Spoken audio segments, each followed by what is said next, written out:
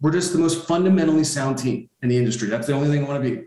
Fundamentally sound. And a lot of the meetings is just running the same play, right? Just doing the same thing again and again and again. But we do it in a way that's very high pace, fun. We have extremely high standard. We hold other people accountable.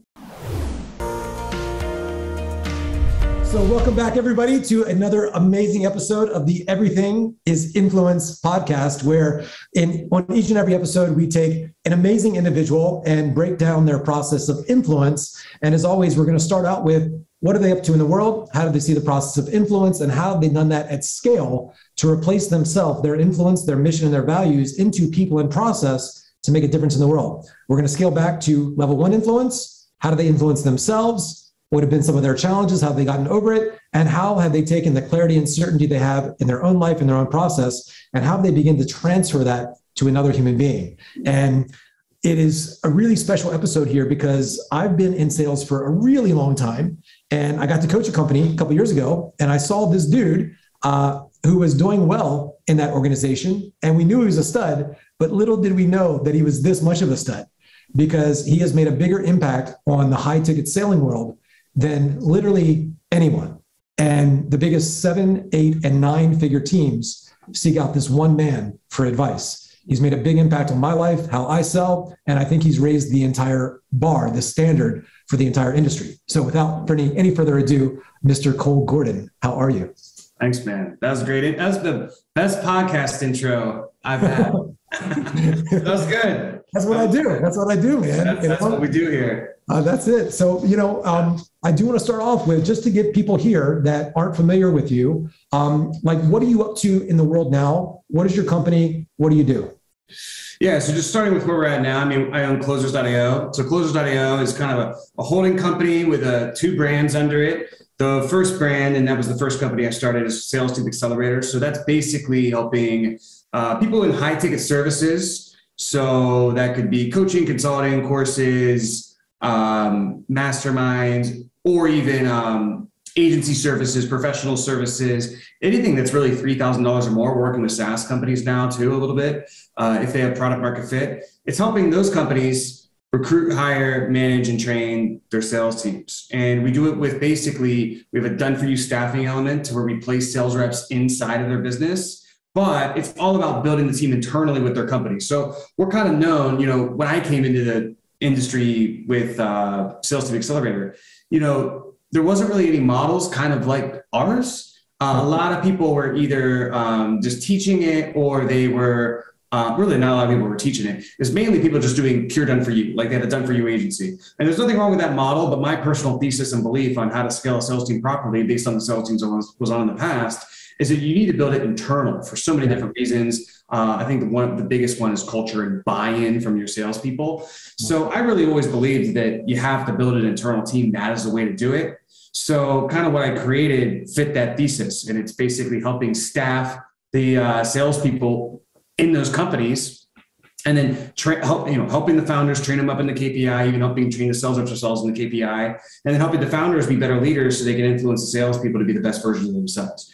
Right. Yeah. So it's really we're the go-to when it comes to people who are like, I'm finally ready to build my internal team, or I'm finally ready to delegate my sales calls. So that's that company. And then a little bit newer company, it's probably 13 months, 12 months since we started it, 13 months probably, is Remote Closing Academy, which is basically a certification that helps, somebody who wants to get into sales, right? If you're trying to get into sales, it's kind of a chicken and the egg thing. Or if you want a really good position, well, the good companies, they want somebody with experience. But if you're trying to get in, you don't have experience. Mm-hmm. So it's kind of bridging that gap between those two people. And it's also with, the Make Money Online community, there's a lot of stuff out there that's, Amazon and drop shipping. And there's nothing wrong with those, but you're having to build this big thing and learn all of these different skills to be able to make some money online with your 9 to 5. So it's a much easier way for somebody who is not fulfilled in their career to get to 10 or 20K a month online, doing one thing, just mastering one skill and solving a problem for companies that they really need it.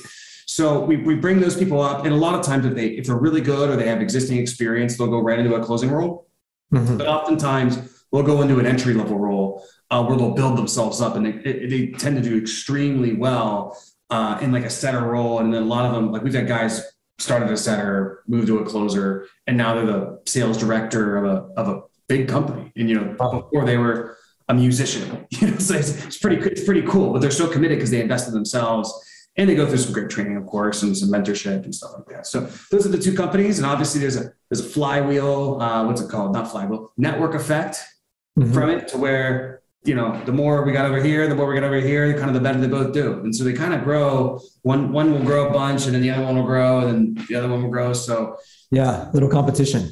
Yeah, it's I want to dig into so much with you here that I think can help our folks out. Most people listening are entrepreneurs, they're coaches, they're salespeople looking for a gig. They have a gig, they're looking to build a team. And as we look at this highest level of influence, you're like a quadruple threat. You can sell, your copy's great, your ads are great, but not only have you mastered this skill, not because you're just reading scripts, you understand the process of influence, of psychology, of framing. And so that's bled not only into your actual sales, but into your leadership. And I know a lot of people, obviously I know majority of your staff, like the main people that have been there, and they've worked for other companies. I met you at another company, and they all say that you are the best leader they've ever worked for.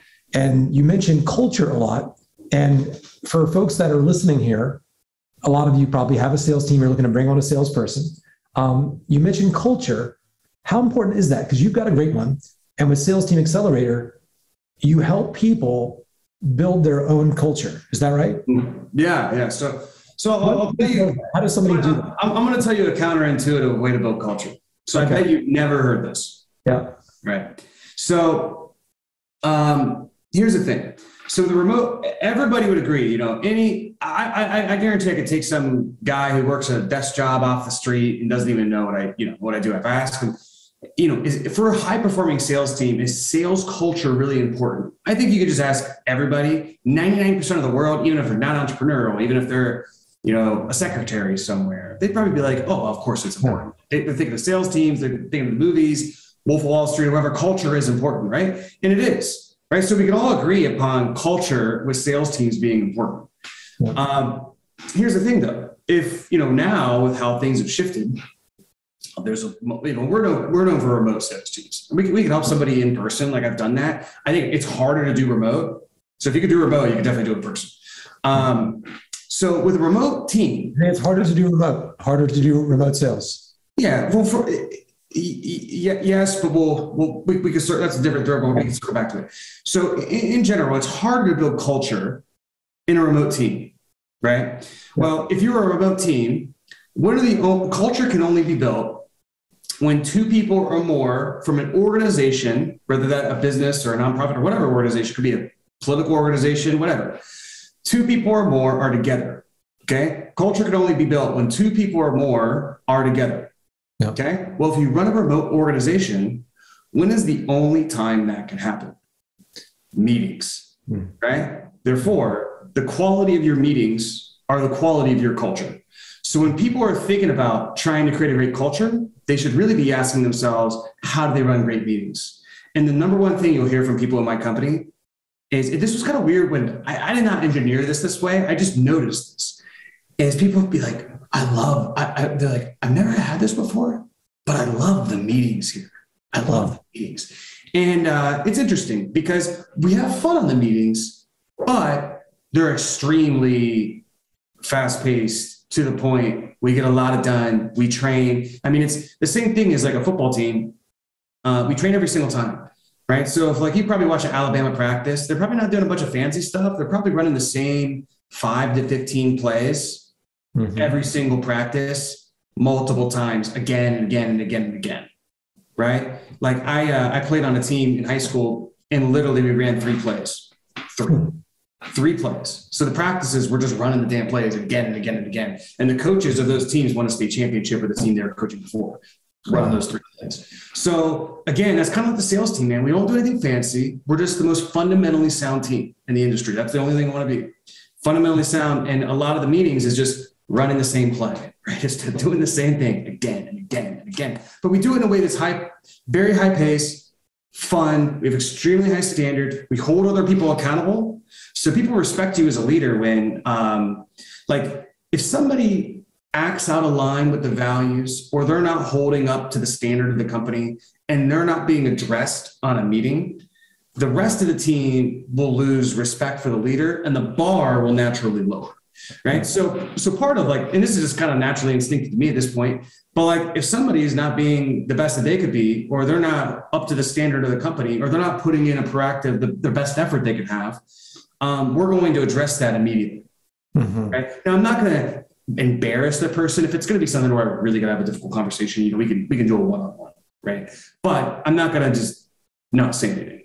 Right. Like, and that will garner respect, and people will be like, they'll be like, man, and people just say this, this is stuff we've seen, like when we've done intake forms and results and stuff. They're like people they're like, man, nobody who's not like really good can get on this team. No. And it builds their ego. And they're like, when you see some of those breaches in standards that you call out what are some of those things that you see that you look out for that would be like, I don't want to say a red flag, but what are some of the things that you notice that like, all right, that needs addressing? Yeah. So I'll give you one really good one is behavioral to results awareness, right? So it goes with this phrase.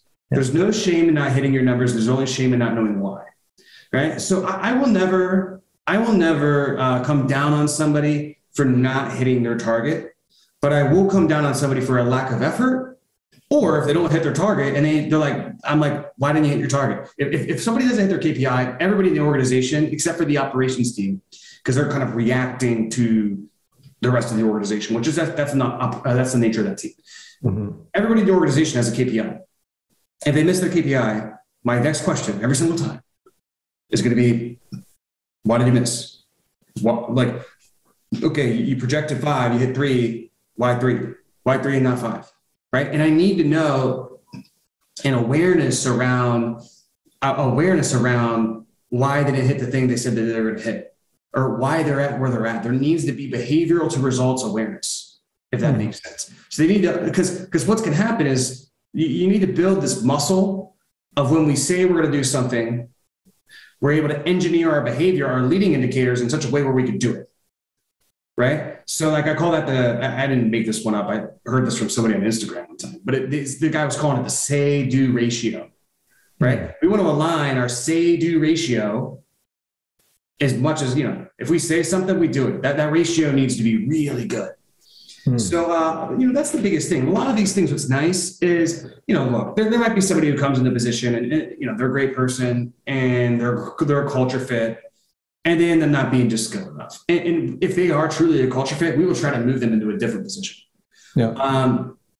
But most people who don't make it or don't fit in with us, it's going to be, they don't either put in the effort, like they're not trying to go all out with every single thing that they're doing and trying to do it to the best of their ability and trying to maximize their potential on every single thing they're doing every single day, or they lack that behavior results awareness, right? It's a self-awareness thing.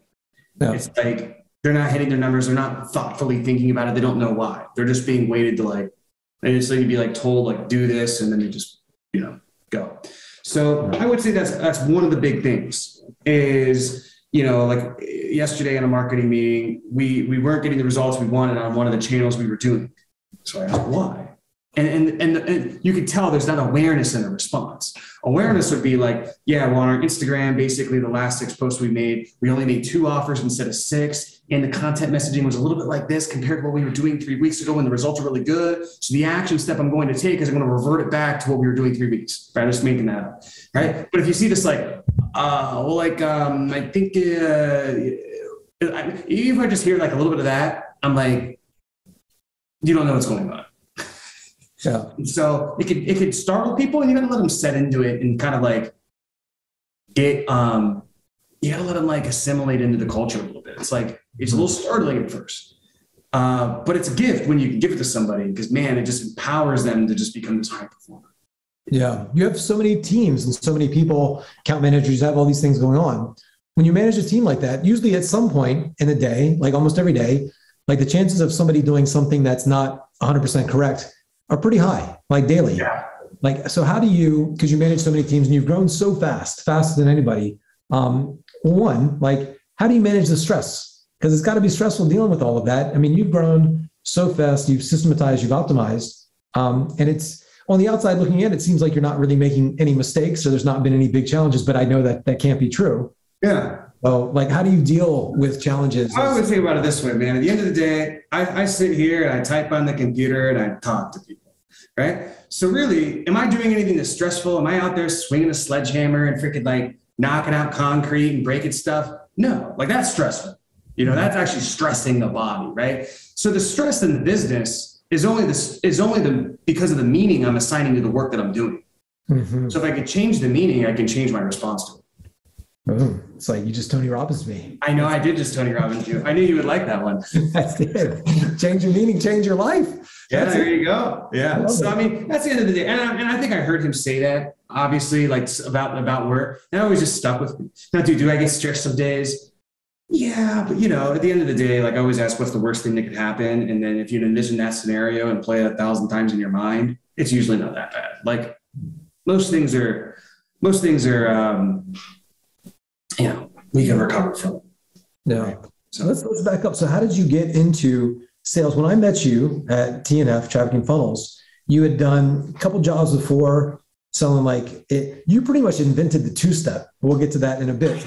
I did. I feel like if I say that, nobody believes me. So I said it. So it's okay. I said it. So let's kind of back up though. It's like, because I've seen your, and speaking of your marketing, very consistent. I didn't know you were a bartender. I didn't know the story about the thing in your face. I know all the things now just through your marketing, and I know you. And so I'm seeing like the consistency in your marketing. And you've had so many great people that you've been around, that you've learned from, that you've paid as coaches, but also worked with, and now you're coaching. So you see some of what's working in these big industries, in these big businesses. But for you, how did you get into all this high ticket selling stuff?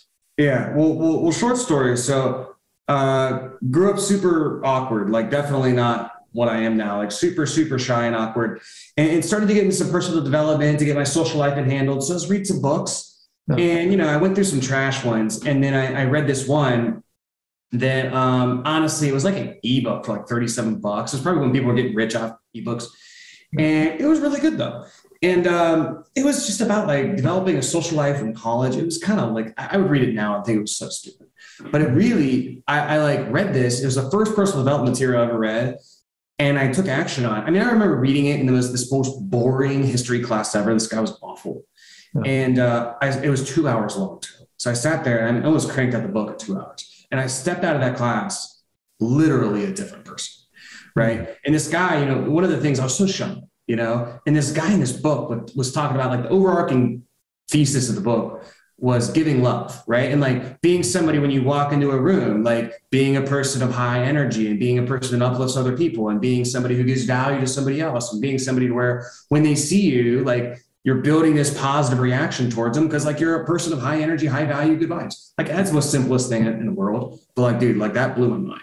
I was like, oh my God. So I walked out of that room and I was literally that person.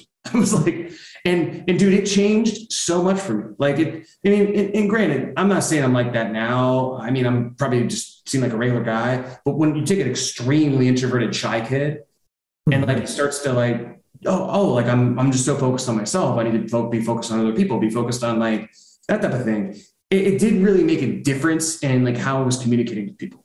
So, that was the first thing where I was like, wow, I can like change, I can get better at stuff. So like, that was it. Like I got that little bump in my social life. And I was like, that was it. I was like, okay, well, this is good now. So then I went on and I was like, what if I apply the same thing to school? And then, so I went from this like 3.0 student and I started racking 4.0s. Like I literally a terrible student, just racking them. And then I started to like, okay, I can get better here. Okay, get better at fitness. And then I was the broke bartender. So part of like me trying to get good at the social life too is, bartending was cool. So like that was I was trying to go up the status food chain, and that was kind of how you did it back then. Yeah. And just to interject really quick, I've seen like even inside of your Facebook group, you create all this free content, great content. It's so well organized, structured, like the trainings you put out, the scripts, like the bajillion different ways completely scripted out to handle this one objection. Like you have just so much detail in your process of everything you've done, the free content, everything. It's just really like bullet pointed out, all that. Have you always been that detail oriented, organized? Yeah, I feel like I have a little bit, I feel like I'm not I don't know if I'm an extrovert or not. I always test one, but I feel like I have a little bit of more of a engineering type of mindset. Yeah, a little bit more like I was good at math, like I was like the math guy. So I always like that type of stuff. So I do think that helped.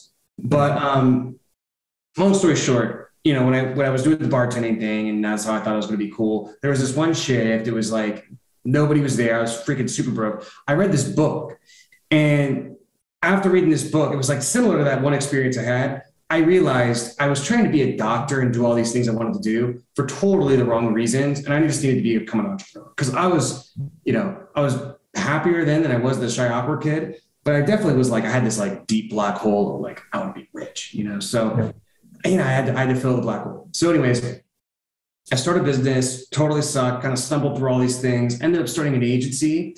And so when I started this agency, I did that for a whole year, like didn't get any clients, totally just was awful at it. How old was you? I was probably 23 at this point. So I was just, and like there's 23-year-olds out there who like, they started an agency and they're freaking successful. I was not one of those guys. I was like terrible. And I was just really, really, really bad. And then so what happened was I joined this coaching program. It was $4,000, but that was like an insurmountable money at the time. Yeah. So I joined this program and it's all these older women. I don't know. It was like the first program I saw, it was about an agency. So I just joined. Mm-hmm. And, I was the only young dude in that thing. It was all older women who were divorced. Mm-hmm. And so anyways, I'm in this program and they're all not good at sales. They were all really bad.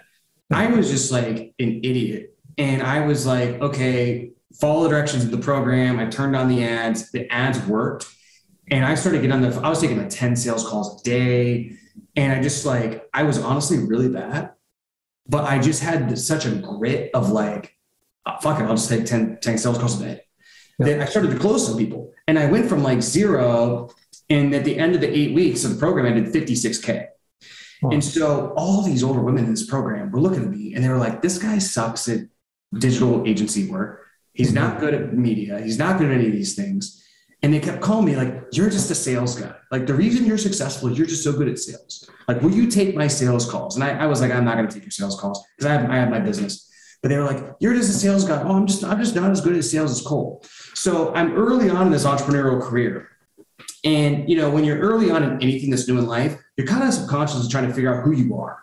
Right. So like you're the sales guy. So I kind of was like, oh, I'm good at sales. I was actually really bad at the time, but I'm good at sales. So what happened was with the agency, it was just too many skills at once. I was trying to learn, I felt like I was trying to learn 7 different things. I was running out of money. I got down to my last $1,000. I was like, okay. I knew the sales guys who had rolled me into that program and I knew they were making like 20 grand a month. So I was like, well, I'm just gonna do that. Like, that seems like so much easier. I can focus on one thing. After all, I am the sales guy.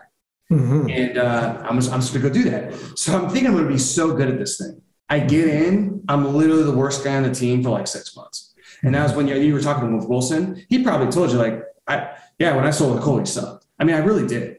I really sucked for like a while. And it took me like 6 or 7. I was good enough to stay on the team, but I was like always one of the worst 2 guys.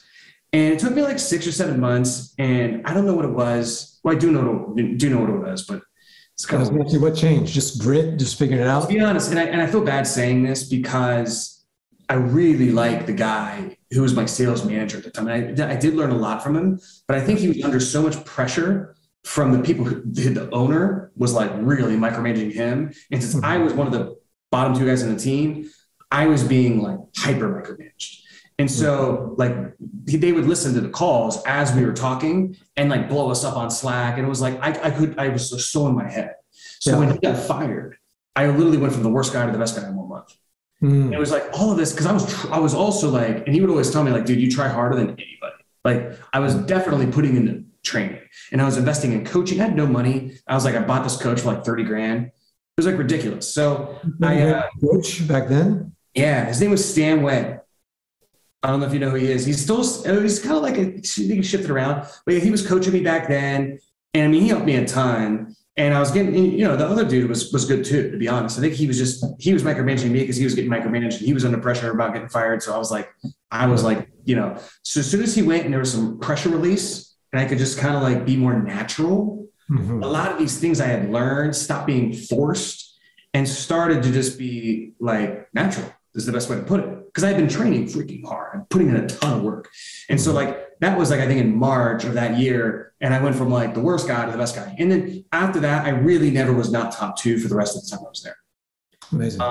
And so Wilson actually replaced the guy who got fired. So, but Wilson was a beast. But anyways, so I did that. And then, as I got better, I kind of realized the same way, if you listen to Hormozy and he talks about opportunity vehicles in business. Well, with sales guys and gals, there's opportunity vehicles in sales, right? Like, and I realized it took me so long. Huh? What does that mean, an opportunity vehicle? Well, in business, like if you, like for instance, we'll just take Hormozy, for example, like he was selling to gyms and he had obviously an extremely successful, life-changing business with that, wealth building wise. But he wants to play at a level that can get to $1 billion. So now he's going to more private equity route, right? That's just a higher scale opportunity vehicle. Yep. In helping, a very small TAM of broke gyms, right? So it's kind of just becoming a doctor is a lower opportunity vehicle than being a hedge fund manager. That's why, if you ever heard the thing, like rich dads tell their kids to be hedge fund managers, they tell their kids to be, those types of things. Rather as like poor dads are like, hey, go be a lawyer, right? Because they don't understand the opportunity vehicles, whereas a rich dad is seeing these all things. So he's like, go to the top. And so, because it's all the same, you just got to put in the time to learn these things. It's all skills at the end of the day, skills and beliefs and all those things. So anyways, there's opportunity vehicles in sales. And I didn't realize this for the longest time. I just thought like, oh, I'm glad I have leads. I was being given leads and I was like, I'm being given leads. Like, this is awesome. It took me a year. And when I started to network with other sales guys, I realized my leads were really bad. Let me give you an example. I think they would take emails. And so our market was also 50 to 70-year-old realtors. Yeah, upwards of 80s. So really hard to talk to. And I think personally, this is a theory, but I think they would just take the emails and just book them and schedule ones. Yeah. Yeah. So like, because people would be showing up to the calls and maybe they were just old. You had no idea. Yeah. Who is this again? Like, it was just like, and people would just hang up, or they think this was an inbound appointment. They would think I was cold calling. I just thought this is how it was. Yeah. So little do I know, I got really good with really bad leads. Yeah. And I didn't know what good leads were. That was like a gift, but it was honestly, it was brutal to go through. Right. And like, dude, like with a 65-year-old real estate agent, they're going to call you up or you're going to call them and you think it's an inbound appointment. You're going through us for Fina's training and Mark's and you're like, okay, like, they're going to want to reach out to me. I'm the prize. If you're going through all these things, all that stuff goes out the window. And the 65-year-old guy, he answers and he's like, what do you got? What's the price? So you got to learn how like kind of engineer those things. And I really wasn't that good at it back then, but it built me in a good way. Yeah. So then I kind of realized, and I see like all these other companies and I'm like, oh my God, they have marketing. Like, I was like, we don't have any of this stuff. Like if I had that, I would be making 3 times as much money. So I kind of like started to check out and I quit. And the next company I went to sold an SEO coaching program. Literally within like 2 weeks, I was like the best guy in the team and I was making more than I was making in the other company. And I was like, okay, see, my theory was correct. Yeah. And then I always in the back of my mind at the time, I was looking at traffic and funnels. I was like, man, their marketing is so good. Like I was like, if I could just, I was like, if I could just, and this was back in the day when the memos had just launched, that webinar they had was like, that was their main thing. So that webinar was just pumping. And I was like, dude, I need to go sell that thing. So eventually, we happened to be in the same city and I got a hold of Peyton Taylor's brother. And then I went over there. And then with that, the first 30 days, I think I was overthinking it. I just kind of sucked, honestly. I just dropped the ball the first 30 days. I was okay, good enough to stay on the team. But then Taylor's a beast. He'll coach you up. He's a beast. And to be honest, what happened was I respected the company so much that I sort of like got in and I was learning all this stuff from all these new people. And I forgot like I already knew what I was doing. So I just had this epiphany, like, dude, you've done this like 1,000 times already. Just like do what you can do it. So I sort of like threw out the new process, went back to what I was doing. And then that was the first day of December. And that month I was the top rep of the team and really was pretty much at the top throughout the entire thing just exploded. And it was like me doing that, and, Peyton exploded at the same time. That just exploded the company. So that was a really, really cool time. It was really fun. Grew a lot. I always say with Taylor, like, I think he reviewed 2 of my calls when I was there. Right.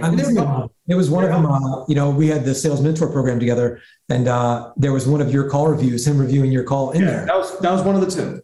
Yeah, it's good. One of the 2. But the reason I say that is because a lot of the sales stuff I learned was going through, I went through your training, I went through, Jeremy's, I literally went, if anybody had a training, I just went through. Yeah, I think I followed a lot of coaches. You're the only person I know that consumes more content than me. Like I love it. Like I go for walks. I'm like listening. It's like just playing all the time. I love it. Yeah. Yeah. So I was going through all this different training. What he really helped me with, Taylor, was like how to really dial in being a high performer. Because I had kind of high standards, but I didn't really know what high standards were until I got there. Yeah. And that really helped me take my talent and utilize it. Because I kind of already had the talent. I didn't really need more sales stuff at that point. I needed to know how to think. So that helped me tremendously. And then after that, I left and, obviously did the companies, which is where I'm at now. Yeah. Speaking of that high performance, and I know it was good. It was different. I mean, I'm from a high performance background with Tony. It's all about that. But the training that I sat in when I'd met Taylor, we had a sales agency at the time, and somebody had connected me with him about possibly, adding salespeople to his team. And I saw, he shared with me the kind of the docs and the inner work. He shared with me everything. And I was like, you guys are way more advanced with what you're doing than we are. And so we just developed a friendship there. And he invited me to come speak at the event in the Dominican. It was like you, Alaric, like everybody, Brian, who was there, yeah. Josh Harris. It was like all superstars there. And we created that partnership. But speaking of energy management, yeah, Taylor's like a beast on all of that. It was different. It was eye-opening for me because it was different. Like what he taught really helped me a lot. And I was from that background. Yeah. Speaking of that for yourself, because you have so much going on. And I remember being at TNF in Nashville, in Franklin, and you were like eating, like you had your food prepped. You had gotten up at like in the morning doing, Brazilian jiu-jitsu. Yeah. Like, and I know like your routines have kind of changed a bit now because you're so busy. You just work. What were your routines back then and how they evolved over time? Yeah, this is a great question. I like talking about this stuff. So basically back then, and I will say this for any sales guys listening, I do think rigidity in your routine was good in sales. Like I do think having that when I was a sales guy, that was good. I think it's for a few reasons. Number one is that you really can't, it depends on your time zone a little bit. But I was Central Time. Oh. So most time zones, you really can't make a dent in sales till about 8 a.m. And that's early still, right?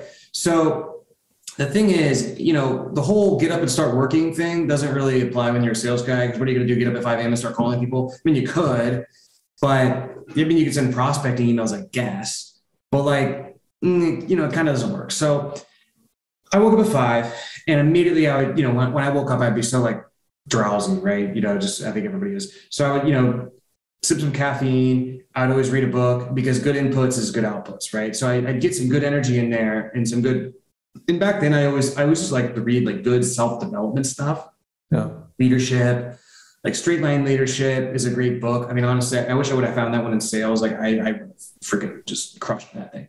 So anyways, I would read for 30 minutes and then I would get up, I'd go to the gym. And, high intent, something that's high intensity every day. Because I just felt like in sales wise, I had to get my energy up to get into the day. And I was not an afternoon or evening workout person. I wish I am, but I'm just not. So did that. And then afterwards I would do some sort of breath work and also meditation, which I found just kept me, if I didn't do that, I would get so mad. I would just get mad at prospects. I would get angry. I'd get impatient.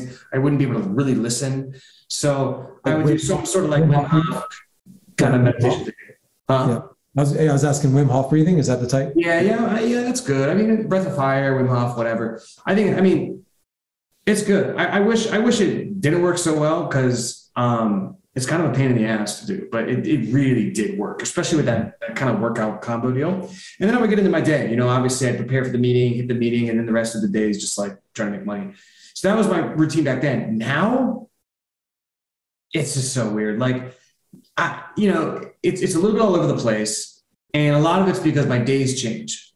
Some days I will do, yesterday, today, this is my only call.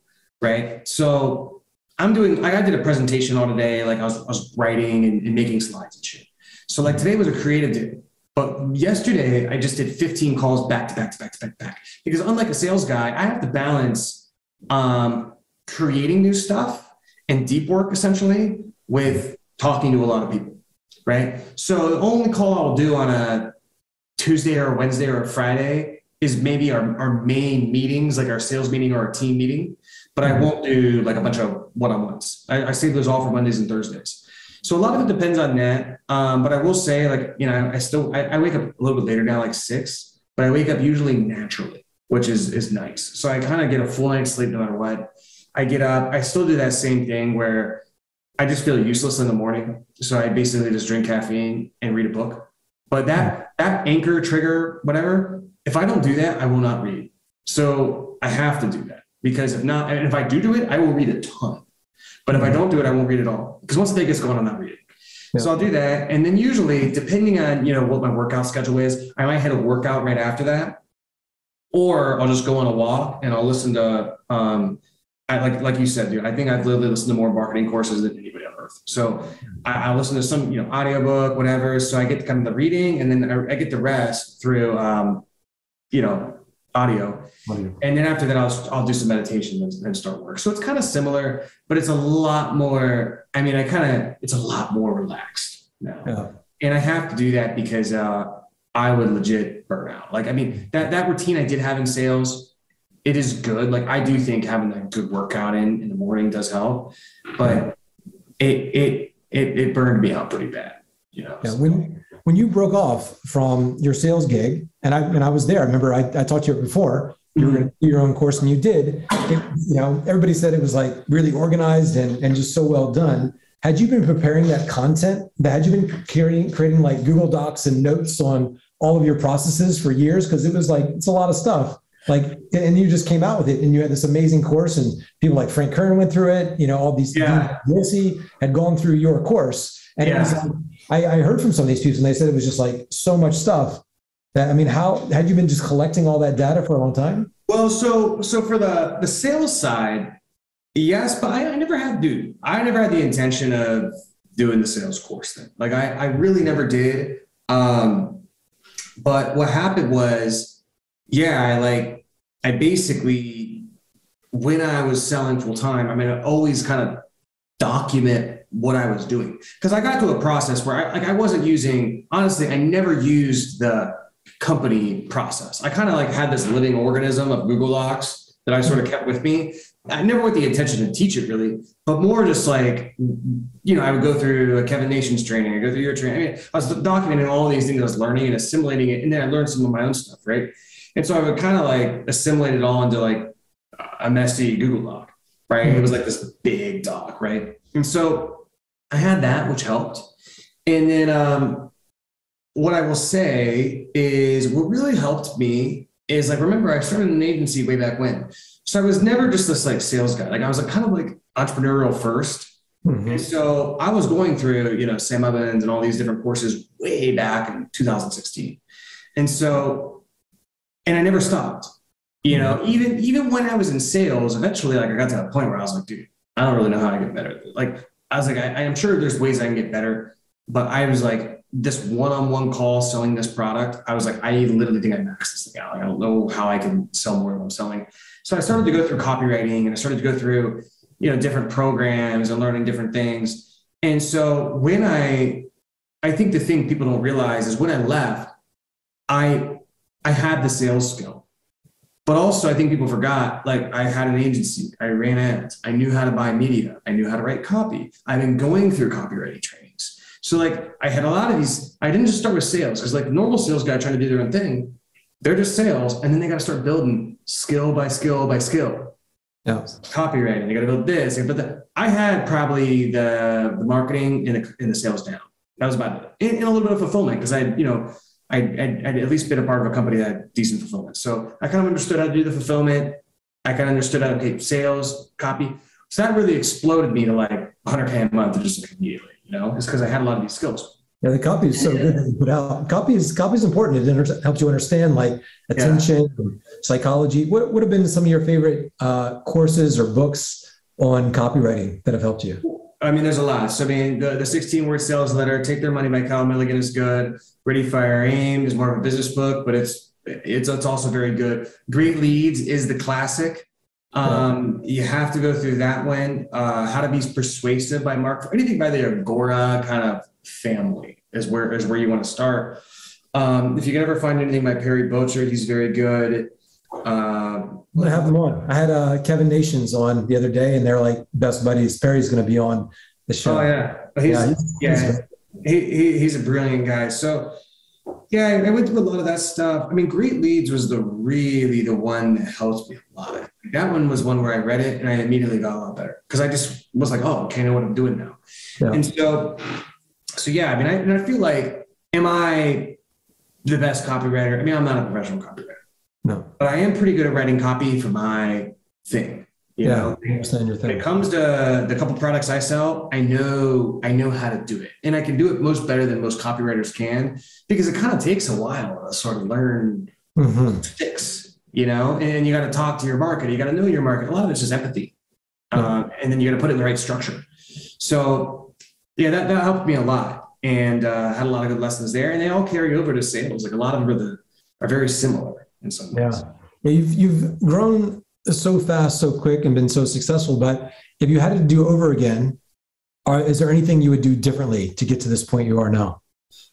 That's a great question. I mean, you could say certain things like, when I started, I just did sales training, and then I was like, okay, I'm going to do this thing for sales team training, and then I was like, then I finally was like, okay, I'm going to do the sales recruiting, and that was just because I was literally getting asked. And I know you get this as well, but I was getting asked every day, do you know where I can find good salespeople? Then I started connecting these people, and I was like, well, I'm not getting paid for this. And then I was like, well, I should probably find a way to get paid. And so I never really thought when I started to do the sales recruiting that it would be what it is now. I never thought that. I thought the thing that was going to scale was the B2C, which it did.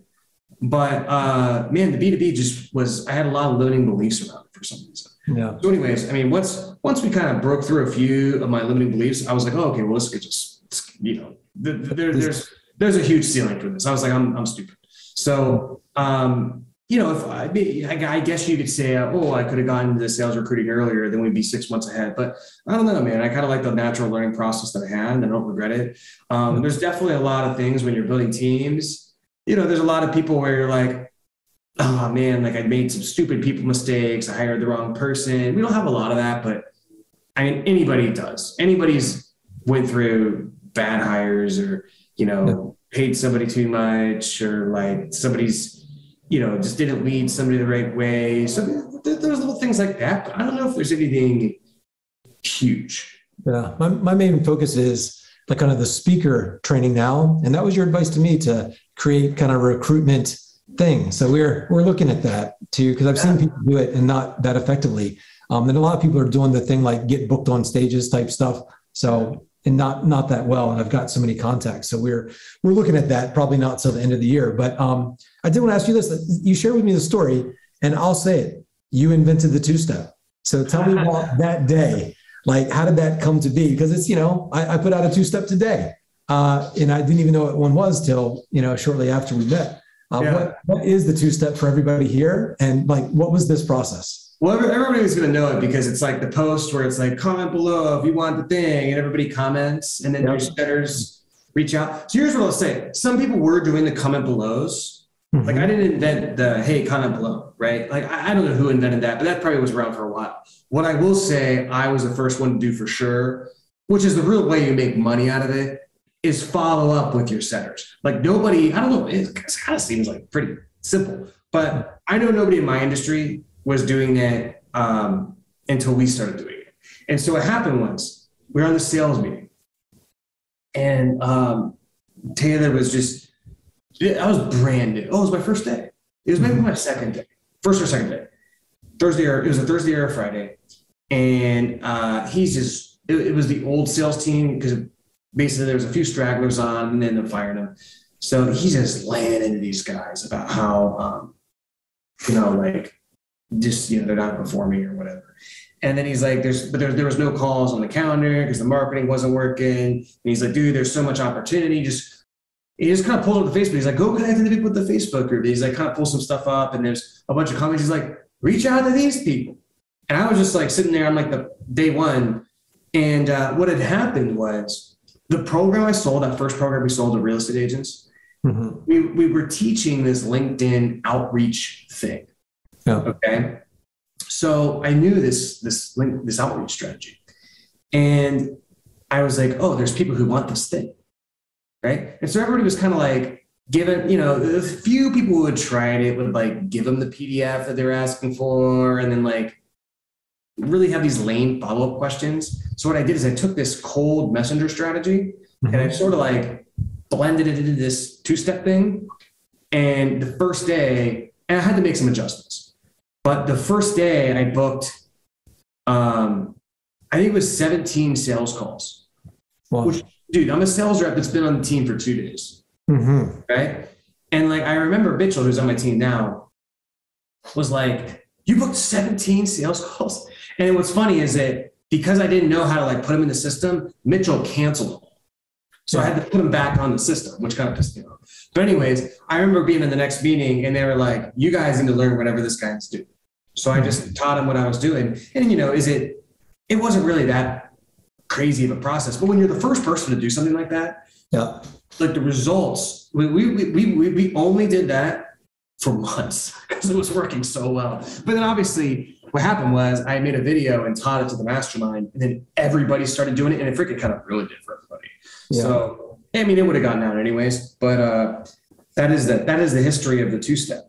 There you go. I wanted to ask you this, like you've become successful. What do you think has been different about you, like your psychology and sales, that's allowed you to excel the way you have? Obviously hard work, that's been there, and you're a student, you're digging into everything. What else has been something really beneficial? And I know people listening to this, there'll be some salespeople listening to this. If somebody's starting out and they wanted to kind of model your beliefs, your mental syntax of how you do things, not just tactically, I say this, I don't say that, I handle this objection with these words. Like, what is the psychology that somebody would need to get to your level, if possible? Well, you want to be successful in sales or for the business side? Because the sales first and then business. Yeah. The business side is you like the response. So when you were asking this question, I was thinking about let's do the business side first, because when you were asking it, that's what I was thinking about. So here's the thing. When I started, there's a lot of sales trainers out there.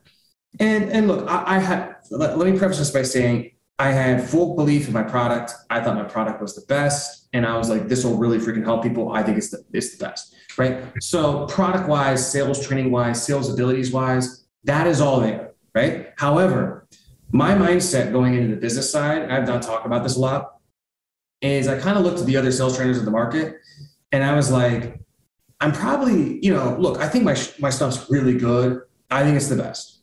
However, it's going to be hard for me to compete with everybody else and really stand out and be a breakaway success if I try to compete on just the sales. So what I'm going to do is I'm going to go where they're not going. And I'm going to become the best I want to be the best sales trainer at copy. I'm going to buy all my own media, and I'm going to become the best at systems, fulfillment, and leadership. And so what I did is, instead of kind of focusing on what everybody was focusing on, I focused on all these other tertiary things that are really the skills of like a business owner. And that's what allowed to kind of like break away and offers and different stuff like that. So that's kind of how I thought about it, because I knew I was already really good at sales. I was like, dude, because the thing is, when you really get into sales training, some of your students are probably really advanced, but like most of the people we train, dude, I realized real fast, well, I'm just training beginners. I mean, but if you do it at scale, you're training beginners. So, and advanced people do love our training too, but like I had to really kind of not dumb down, but like can collapse some things, because I'm like, dude, like I'm training some people who are just getting started, and that's where you're really making the biggest impact anyways. So I was like, dude, I don't need to become a better sales trainer. I need to become a better, like, first of all, marketer to get this in the right people's hands. Team got to get, me out of this. I got to understand systems. I got to understand finance. So I really try to build those skills, and I do miss, like I try to, that's why we were talking about Myron stuff. I do try to go back in there and still learn the sales stuff because I love it so much. But that was the biggest thing I think with the business stuff is that. And then I also realized that it's hard to sell sales training, but people, had to repackage these things in all different ways. So people don't want to buy, everybody's good at sales. It's just the leads, right? But what people want is they want a sales rep. Okay? So I had to find a way to sell my sales training through that vehicle. The other thing is too, is like, people don't want to be good at, nobody wants to be a salesperson. Sales is like the military of business. It's like, people are like, oh, I'm getting into sales. It's like they're going to the military of business, right? But what people do want to do is make money online. So I kind of got to take sales and repackage it into this way to make money online. So every time, and that's hard. Like, it's much easier to sell cryptocurrency training. I will tell you straight up, because people already want it, right? It's like a direct demand to desire. I have to kind of take the existing desire and through a chain of beliefs, channel it into demand to my product that's not out there existing. If you look at keywords, so everybody thinks high ticket closing is this big industry, and this big, like, oh, it's such a good offer. I'm like, dude, look at keyword search volume on Google of high ticket closing, and then look at Amazon FBA. One's going to go like this, and the other one's going to be like this. You tell me that my market's good. I mean, I just found a way to take an existing desire and channel it into the right product. That's why in my marketing, you don't see me talking about high ticket closing. I talk about all the things they can get as a byproduct of that without the things they hate. So that's on the business side. On the sales side, I don't know, man. I mean, I think that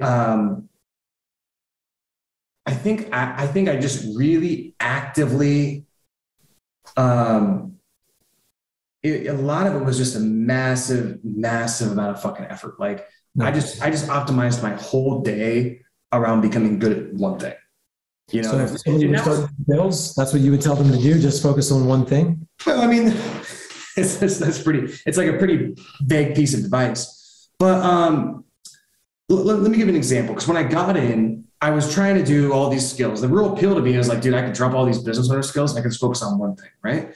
So I did that, and like, I wasn't just taking the calls, but every call I was always trying to feel like, what could I have gotten better at that? Like, what could I have done better at that call? And what could I improve the next call? And I do see too many, the really good sales guys, they're like so passionate about finding any way they can get better at all, right? The people who are kind of just mediocre, they do it as a job, not a passion, right? So you gotta shift it into a passion. So what that looks like is like in the mornings when I worked out, I didn't say this in my morning routine, but I would listen to my sales calls and I would review wins every single day. Then in the evenings, I'd break down losses, right? And I'm not saying I would just do that a couple times, literally every single day, like every single day. That helps a lot. Just condition yourself. I listen to training. I mean, my information diet was just like training on new stuff. Anybody who I thought was good, I'd buy their training. Even if I thought I went through some of it before, I'd buy it, right? Hired a ton of coaches, all of that stuff. And so there was all of that. And then I was just so like, any feedback I could get, I'm like, oh, please give me feedback. Like, I just, it was just such a conscious, like, development effort to try to get better at that. And I just tried to keep keep the feedback loop going. And that sounds so simple, but I just think like, I've trained a lot of salespeople, and I just think that there's so many that they kind of just do it. They go through the motions, they play the notes, but they don't play the music. So, that would be my biggest piece of advice. I could give some tactical sales training stuff, but yeah. Well, I know your guys here. I know it's 8:30 your time to get stretched up. So this has been good, man. It's always great just to talk and rap with you. And I'll be out there in about a month, and so we'll have to kick it out. We'll link up, man. We'll get dinner. Yeah, awesome, brother. Appreciate you. And where can people find out more about you? I mean, either Instagram is Cole Thomas Gordon, or Facebook is cole.gordon.714. So, or closers.io. Closers.io is probably the easiest one. There you go. Well, awesome, brother. I'll be talking to you soon, and thank you so much. Likewise, man.